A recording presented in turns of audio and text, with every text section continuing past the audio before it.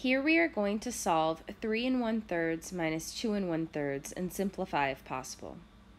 The first step is to rewrite the problem and change the mixed numbers into improper fractions. So 3 1/3 becomes 10 over 3 and 2 1/3 becomes 7 over 3. Now both of these fractions have the same denominator, so we can go ahead and subtract the numbers on the top. This is going to become 3 over 3, which is really equal to 1. So we can say that 3 1/3 minus 2 1/3 equals 1.